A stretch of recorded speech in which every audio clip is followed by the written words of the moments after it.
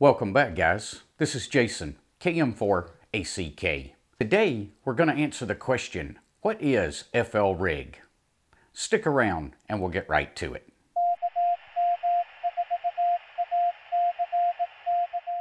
Before we get to today's video, I've got to give a shout out to these four gentlemen. They're my latest patrons over on Patreon. If you'd like to support the channel, I'll leave a link to Patreon down in the description below. So recently I ran a poll on the channel and I was curious. I just asked a question, how many of you are using FLRIG on your Raspberry Pi? And I was curious of this because I'm working on a new script and wanted to kind of work that in to the new script, FLRIG into the new script. But I was shocked that 27% of the respondents didn't know what FLRIG was. So today we're going to kind of take a look at that and see if we can't help those guys out. Now, real quick before we do that, I want to do a recap of the channel. If you're not interested in this, I'll leave the minutes and seconds where you can skip ahead and just get to the FLRIG portion. But I did want to take just a couple of minutes for a channel recap of 2019. First of all, guys, thank you. I am absolutely blown away with the number of subscribers and views and the content that was consumed in 2019. When I started 2019, this little channel had about 300 subscribers. That's well over 3,000 subscribers today. So 10 times growth on subscribers over the course of the year. I can't thank you guys enough.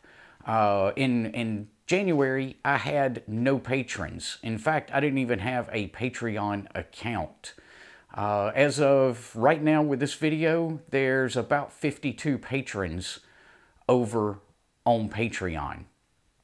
And without those guys, it wouldn't be possible to do a lot of what I'm doing today. With their financial contributions each month, it allows me to buy new gear, to test with the Raspberry Pi, to to do the recordings. I've upgraded the audio equipment this year, things like that. So huge shout out to my patrons that do show their support each and every single month. There was over 200,000 views on my channel in 2019, or a little over 13,000 hours of content consumed. Those numbers, for somebody that really didn't have a channel in the beginning of 2019, those numbers are a bit mind-boggling. I'm honestly amazed that you guys want to listen to me that much. But hey, I appreciate it. I appreciate you watching, the thumbs up, the comments. I love scanning through the comments. I've made some good friends through the YouTube channel, and hopefully we've helped a few people along the way to get their Pi up and running with their ham radio setup. The top 3 videos for the year turned out to be, number 1 was the Pi Build series that I did. The first video in that was the most watched video of the year. The second one was a video that I actually did right at the end of 2018, but it came in number 2 for 2019, and that was the APRS Digipeater video, how to build one of those on a Raspberry Pi. And coming in at number 3 was getting WinLink running on your Raspberry Pi. So just kind of cool to go back and look and see what you guys enjoyed the most. Okay, so let's go ahead and talk about FLRIG for a minute, and let's jump over to the computer so I can kind of give those guys that don't know anything about FLRIG a quick demo. Okay, so this is what FLRIG looks like, and all it is, guys, is it is a way to control your radio from your computer. So if I want to swap frequencies here, I can simply click on that, enter a new frequency, and press return. Now my radio just swapped from 7110 to 7078. I can also control the modes right here, so I can switch from digital to upper sideband to FM, whatever modes it offers. And then, of course, you see the S meter. Now, the 857 does not give you a ton of controls in FLRIG, and it'll depend on what rig you have as to how much control you can get with FLRIG. And here is a chart that lists all of the supported radios by FLRIG. And guys, I'll leave a link to this webpage down in the description below. But if you're running one of these rigs, it is super simple to get FLRIG installed and then configured for your radio. Now, when you first install FLRIG, you'll want to go up to the configure menu and click on setup and then transceiver. And it's totally going to depend on what kind of setup you're running. Are you running cat control for PTT? Are you running Vox for PTT? There's a lot of different variables in here. But I know with the 857 and the SignaLink, it's a pretty quick and easy setup. Literally, I have to select the 857 here under rig. I have to tell it where my cat cable is located. And that one is, let's see, this one right here, the FTDI, well, that just scrolled away on me. The FTDI FT232R. That's my cable that I'm using for the 857, so I select it. I've got my baud rate set at 4800 on the radio, so I just set that to match here. And PTT it says cat, it really doesn't matter.